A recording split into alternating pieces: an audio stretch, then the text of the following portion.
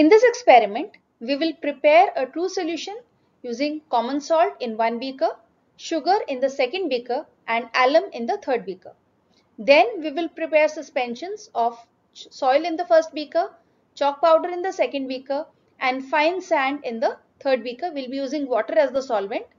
And in the third part, we will be preparing a colloidal solution by using starch and dissolving it in water, or we'll also use egg albumin or milk. Out of the two, you can pick any one. Dissolve it in water, and then we will compare the true solution, the suspension and the colloidal solution on the basis of the transparency, filtration criterion and stability.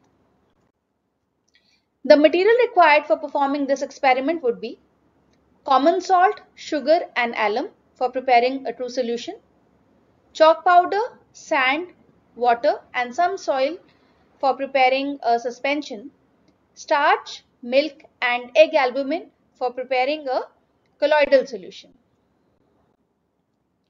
So in the first part of the experiment, we will take 3 beakers and all the 3 beakers will put some water.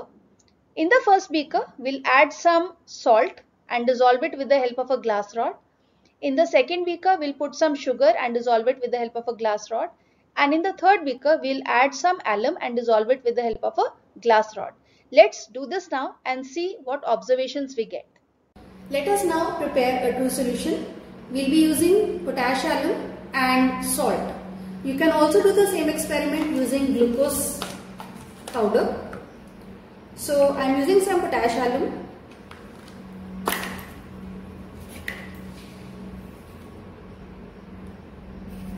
In the first beaker, let us stir it.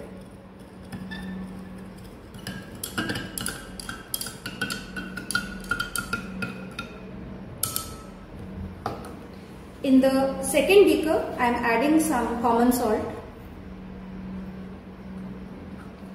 We will be stirring this too.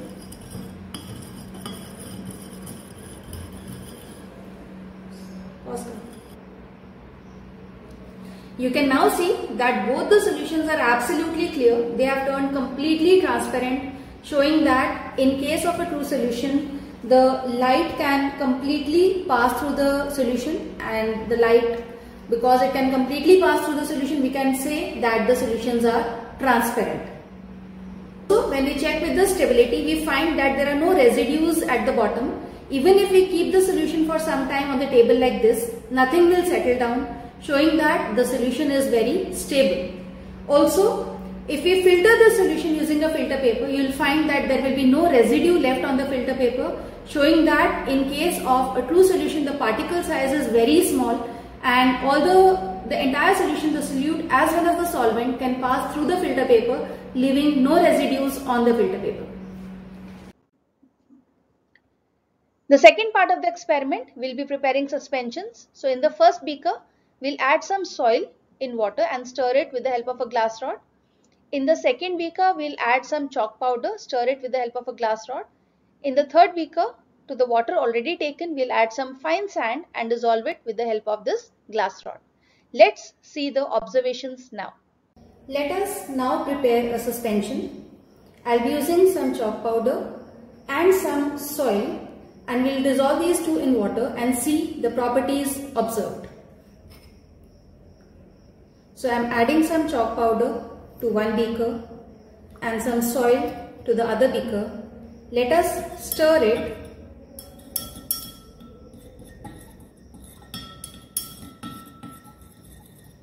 And see the observations. You can see that the water turns milky in the first beaker.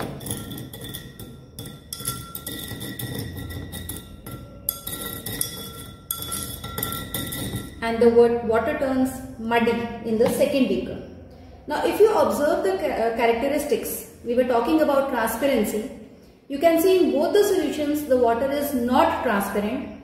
Kind of opaque or translucent is the word that can be used. And also if you let these two solutions stay on the table for a while, you will find that the clay and the chalk powder, both of them will start settling down after some time, showing that the solutions are not stable. Also, if you filter these two solutions through a filter paper, you will find residue on the filter paper, which shows that the size of the particles is big enough to be trapped by the filter paper. To prepare a colloidal solution, we have taken some water in a china dish and I'll be using soluble starch here.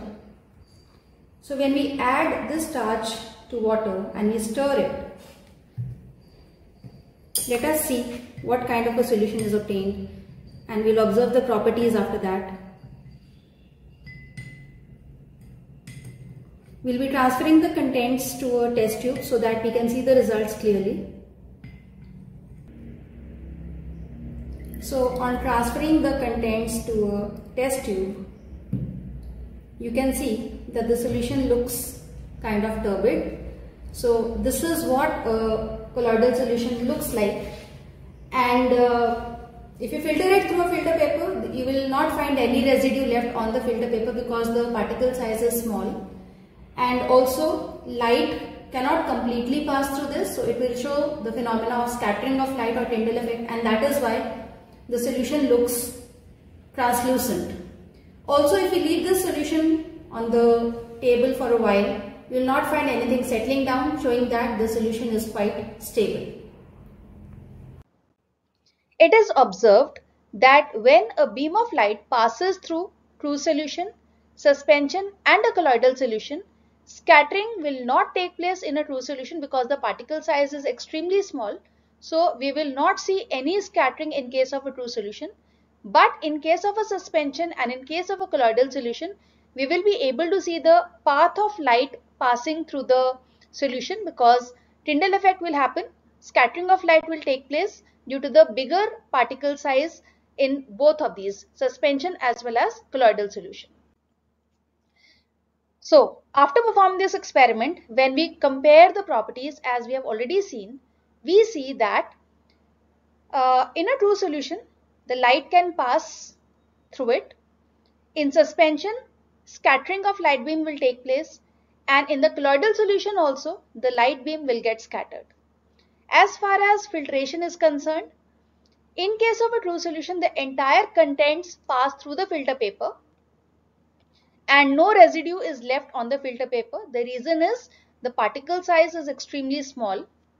In case of a suspension, the particles will stay on the filter paper, only the liquid part will flow down. Reason is the particle size is quite big. In case of a colloidal solution also, the contents will pass through the paper, leaving behind no sediment or residue. So colloids also pass completely through the filter paper. As far as the third criteria, that is stability, is concerned, true solutions, they are very stable. Even if you keep it on the table for 2 days, it remains the way it is. So sediments do not settle down here. In case of a suspension, it is unstable. The sediments start settling down, leaving clear water above it if you let it stay still for a while. Whereas in case of colloids also, there is no sedimentation, no sediment settle down, and therefore it is also considered to be stable.